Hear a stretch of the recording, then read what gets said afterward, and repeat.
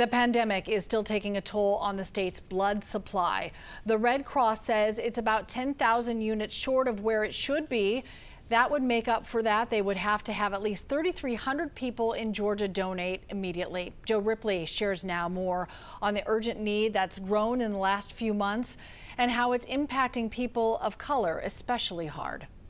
We are at our lowest levels of blood supply for this time of year since 2015. At times down to a half-day supply.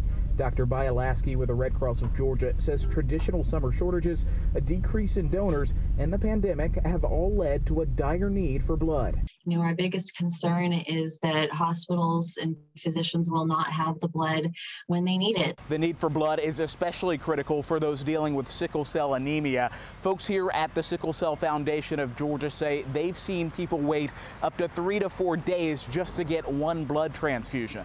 Intensely painful episode, and it's as if everything in a person's body is aching. Dr. Milford Green says at least 13,000 people in Georgia live with sickle cell, where red blood cells become deformed and block healthy blood flow.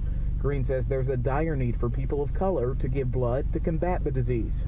An individual might really think of giving blood as a way of life, as part of my voluntary effort to support and help the world in which I live.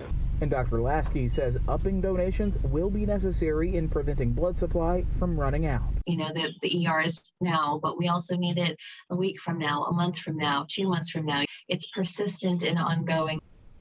So any donations are needed and appreciated, but the Red Cross says there is an urgent need for O-type blood. If you're interested in donating, go to 11alive.com. We have some great tips on how you can sign up and find a location close to you.